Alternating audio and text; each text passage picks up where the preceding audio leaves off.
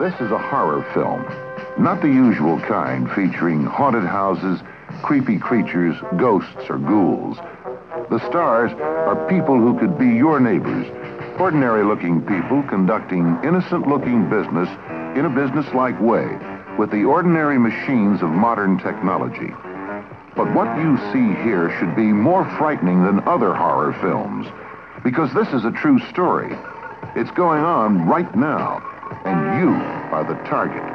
Your rights as citizens and union members are supposed to be the victims of this crime.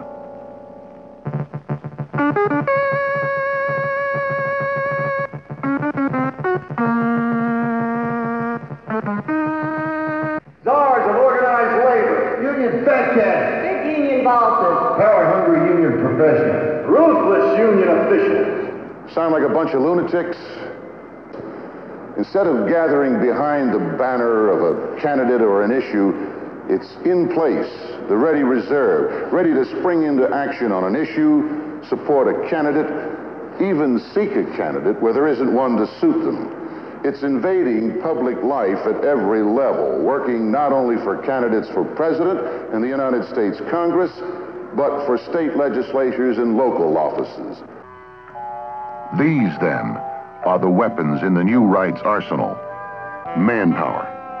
For it has learned its lessons well from its labor and liberal adversaries on how to organize and mobilize mass campaigns. And yes, brain power. In fact, especially brain power. The new right wing has grown tough, pragmatic, and systematic in devising its strategies. Now let's meet some of the supporting cast.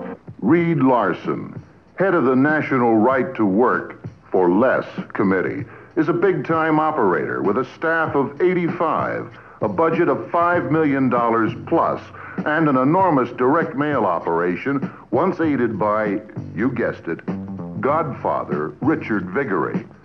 The committee, which now handles its own mail operation, sent out 25 million pieces of mail in 1977 alone.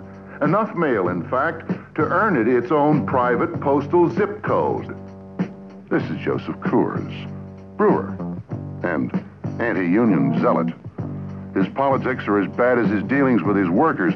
He's trying to break his workers' union at his brewery, and he's trying to bust all unions through his funding of the ultra-right Heritage Foundation. The weapons are the same, but the ammunition is very different. Instead of lies, we use truth. Instead of personal attacks, we use issues. Instead of hate, we use compassion.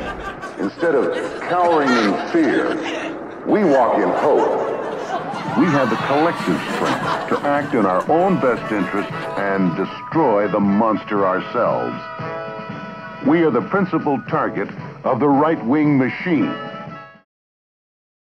The film you've just seen demonstrates the serious threat to the labor movement and the candidates we endorse.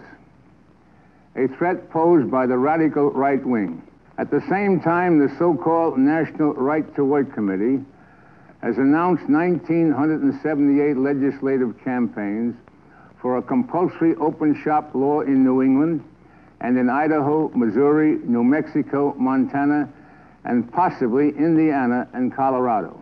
With a war chest of $8 million, has vowed that if it is successful in 1978, it will fight for a national compulsory open shop law in 1979.